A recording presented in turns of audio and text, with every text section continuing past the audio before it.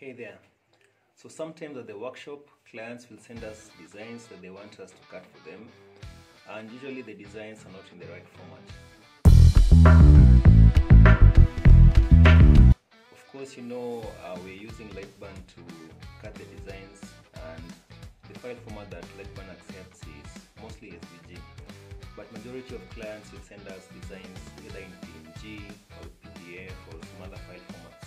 So today I'm going to show you how you can change a client's design from PDF to SVG. In this particular case, the client wanted an outline of a couple of animals cut out. So they sent me the design in PDF. I'll jump on my computer and change that silhouette design into an SVG design that you can be able to cut with our laser machine. Alright, let's get started. We're going to convert these silhouettes into parts. So the first thing is let's crop all the rest of the animals and remain with the one that we want to work on. So this will make it easier for us just to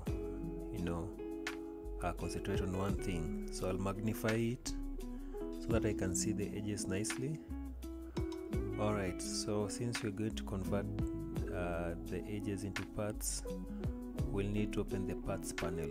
Go to Windows and select the parts option so that the parts panel opens. Okay, next we'll need to select the graphic that we're working on and adjust the color. So go to layers, make sure it's selected, then go to select color range, make sure it's one color, click OK, and the outline will be selected.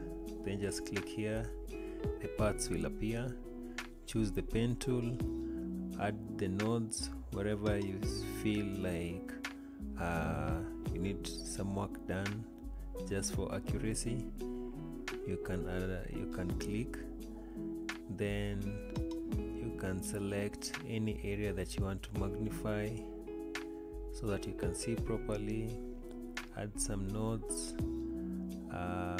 adjust them here and there so that your graphic comes out nicely. So this one will take some time depending on how intricate your graphic is.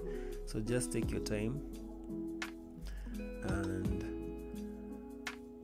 when you're done, it will be time for us to save the parts as SVG and then export them.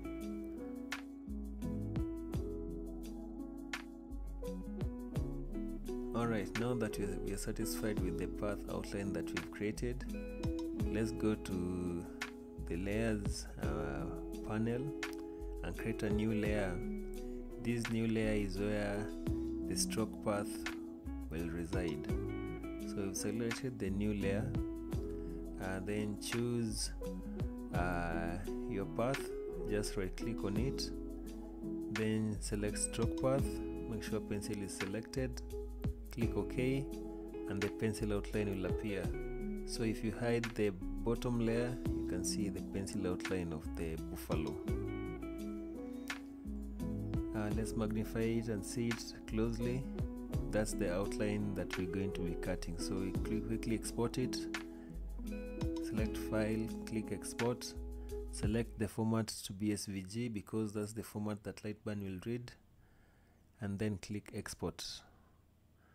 Select where you want to save it on your laptop, and there we go, we've already saved our SVG. Okay, so now our files are ready and we're ready to cut them. The material we'll be cutting is this one. It's kind of a hard paper. These guys make their own paper, and on top they've glued some thin glue. So it's kind of like 1 millimeter thick. So the 10 watts Falcon laser will be able to handle it. So I'm going to cut the material. Of course, as usual, the first thing you want to make sure, if the material is a little bit malleable, make sure it's flat. So I'm just going to give this one a nice jiggle so it gets flat. And from there, let's just go and cut. So I've already cut the straw balls into these thin pieces so that they can fit the bed of the laser machine. And on the laser machine I've cut the patterns that we're going to be cutting. So those are the animals that are going to be cutting. This is just going to give me a quick guide on where to place the material. And this is especially important when you're working with materials that are not easy to get. So for instance, these materials, since they're handmade, I wouldn't want to waste them.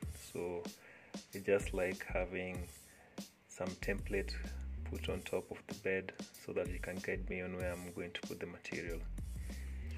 So we're going to start with the first one. Okay.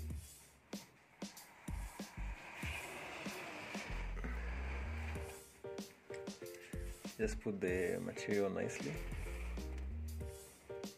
Make sure all the patterns are covered. Then I want to make sure it's flat, so I'm going to use sellotape to hold the material down tightly. So let me just put some more sellotape on different areas. I'm going to put over here and over here so that the material stays down on the bed.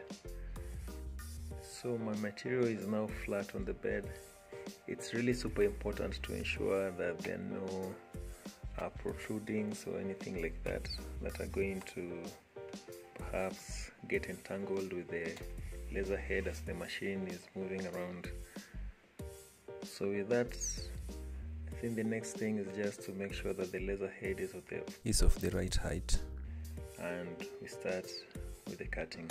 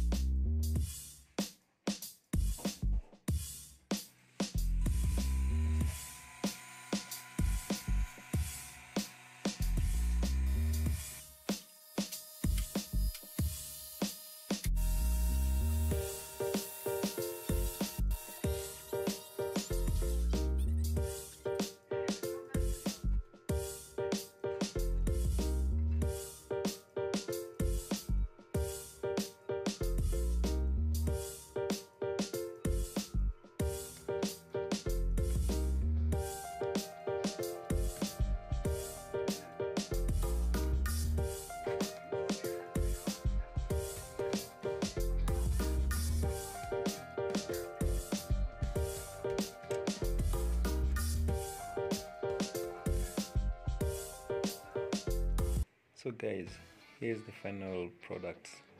So here are some of the items that I've been able to cut so far. Actually, I've finished the whole work. These are just a sample of whatever has come out from the laser machine. So a couple of quick things. If you check at the back, some of these have some burn marks. That's because I used too much power. If you're using any material that is not the conventional craft material, you might want to check the settings of your machine. Perhaps try a couple of materials first before you for you to finally get the right setting for that particular material. Otherwise, if you're using normal craft materials, then the general settings that you can follow, you can find them online. So that's that. So most important things you should remember when doing any laser work is make sure that your material stays flat on the bed, or otherwise the laser head can get on the material and maybe even like remove it from the position, and things can get messy. You end up wasting your material. Apart from that, just make sure you are around your machine just in case of anything. The good thing is that most modern laser cutters have an emergency stop, so in case of anything you can always stop your machine, let's say if there's a fire or something. So that's that. I hope you guys have enjoyed this video. Go.